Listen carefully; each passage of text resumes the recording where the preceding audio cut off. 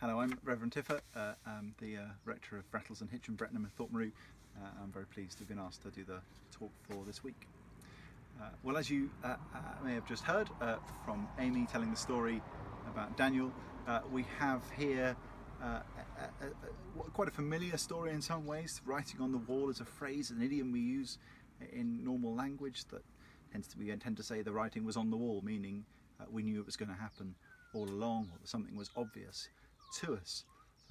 But in the case of the actual story, the writing on the wall was not obvious to Belshazzar, who didn't realise that he was in trouble and that God was going to end his life, really, because of his greed and his gluttony. He was not going to be a good king, and that's a very sad message for him.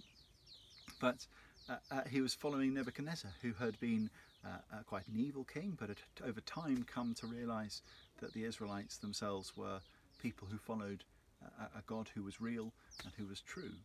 And here he's been replaced by a king who is not good. Now this story reminds us of a couple of things. One is that we mustn't miss who it is that says, "Go and get Daniel." It's the queen, or the queen mother, probably. It would have been Nebuchadnezzar's wife, perhaps, who remembered her husband relying on Daniel so much to interpret his dreams and to use his wisdom that God had given him. Because of her wisdom, they're able to find out what the writing is about. But it also reminds us that God is the God of everyone. That this was a people, the Babylonian kings, did not worship God usually. Occasionally Nebuchadnezzar decided to worship him for a bit, but they worshipped their own gods. They were not the Israelite chosen people of God. And yet God is saying, I'm still their God. I'm still Lord over the Babylonians and their kings.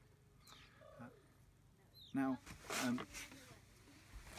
I think that when we look around the world today, there's lots of very difficult situations, lots of leaders who are greedy and who are using their power for evil, and I wonder what God would say to them.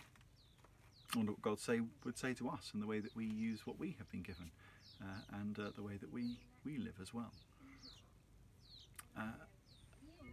We're going to, but also the other part of that is that we can give thanks that we have a God who is king over all, and that when we think about the difficult things that happen in our lives, and certainly in 2020 it can feel like, what's going to happen next, we can think back to the situation of the Israelites, of Daniel, who had been taken into exile and never got to go back, as far as we know, to his home in Israel. Lived in captivity and slavery all his life, even though he's given this very high honour of being the third most powerful ruler in the kingdom. And yet it must have felt to him and his friends that everything was going wrong. They were taken into captivity, their home had been plundered and destroyed, and now the king who they'd got a good relationship with and who had given them a high status dies, and along comes a worse king. It must have felt like things were just getting worse and worse. And yet even amongst that, God showed that God was still there, was still God, and was still in control. And I think that can give us comfort as well, that even through what we have to deal with in our lives, God is still there, is still in control. Now, you may have brought with you something purple and some jewellery, or perhaps something to draw, something purple, or a purple robe, purple clothes, and a gold chain, because they're the things that Daniel was given as signs of his office as the third most important person in the land.